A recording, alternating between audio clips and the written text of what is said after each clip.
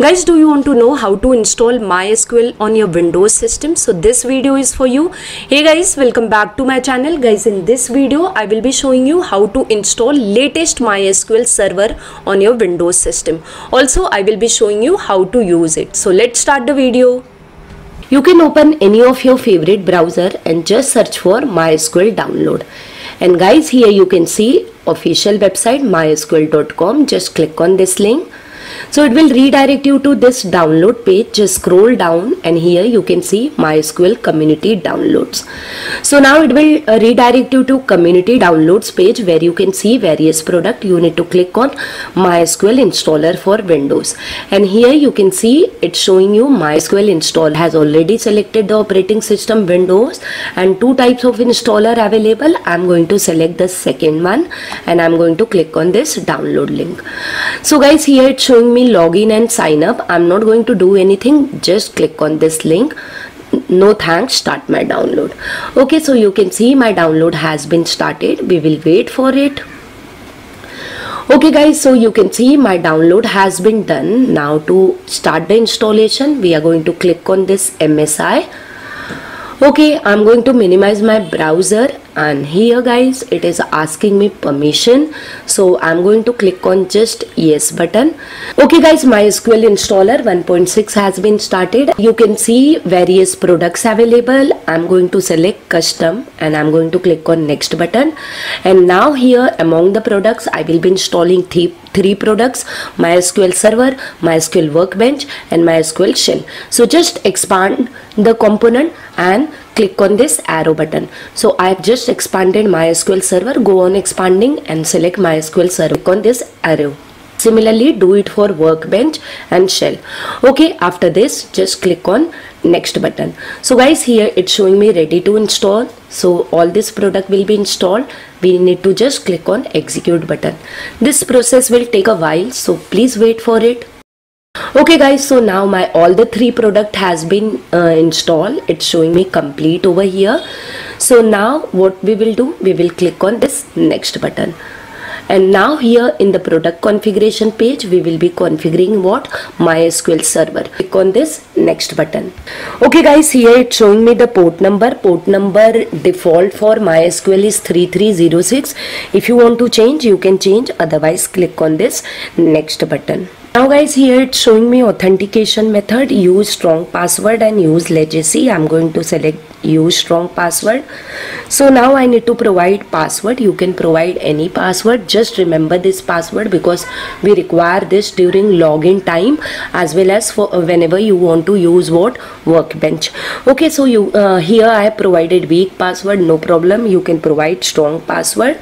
And I'm not creating any user. I'm just clicking on this next button. Okay guys, now here it's showing me Windows service. So my server will be run in Windows service with the name MySQL 8.0, and whenever you start your system, the service will start. You don't have to start manually. So here you need to click on this next button. Here it's asking me server file permission. So yes, grant full access to the user running the Windows service. Just select the first option and click on next button. Now guys, this is apply configuration. So we have to click on execute button. Whatever option we have selected, that all will be applied to my server. So just click on this execute button. Okay guys, so here it's showing me the configuration of MySQL server was successful. Here you need to click on finish button. So now here you can see it's showing me in product configuration complete. So click on next button. So guys, here I'm getting installation complete. My installation of MySQL is done. Here it's showing me two options: start the Workbench and start the Shell. So I don't want to start anything. I will be creating separate video for MySQL Workbench. So I'm just going to click on this finish button. So guys, the installation of MySQL server is done. Now I will be showing you how to use it. So you can use by using Workbench or by using Command-Line Client. So I'm going to show you through Command-Line Client. So here in search box, what you need to do, just type Command-Line Client, and guys, here you can see it's showing me the options. So I'm going to just select Command-Line Client. So guys, here this is asking me my password, so I'm going to just enter my password. So after entering password, now I have have entered correct password, so the connection is successful.